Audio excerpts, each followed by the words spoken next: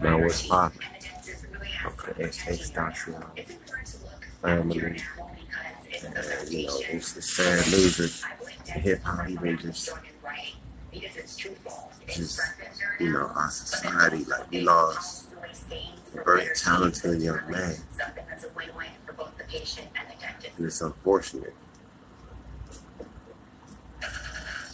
It's unfortunate that we gotta lose that young man the way we did. For whatever reason it may be. That was fucked up. And for everybody to keep posting his video, the way he was left that way, y'all just keep reposting that video of that young man slumped in his whip. Like, that's not cool. Stop doing that, They need to get that out of here. That's tore up. He ain't deserve that. Nobody deserve that. Same thing with Jimmy Wapo, I remember just seeing Jimmy Wapo rise. He was still on the rise from Pittsburgh.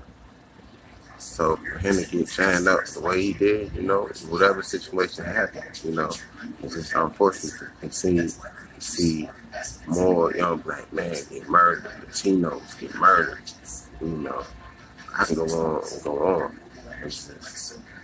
We gotta do better, man.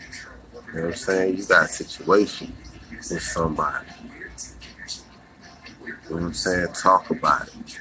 Be a bigger man, my G. You know what I'm saying? It's cool to tote the straps, but take the straps to the gun range. Don't fill nobody up, bro.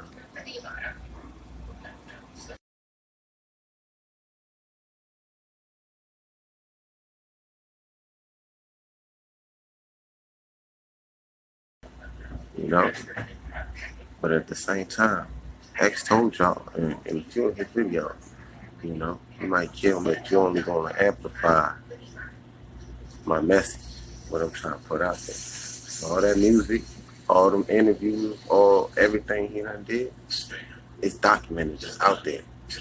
You know what I'm saying? So regardless, you know what I'm saying? Like he said, I die today, tomorrow, like he said.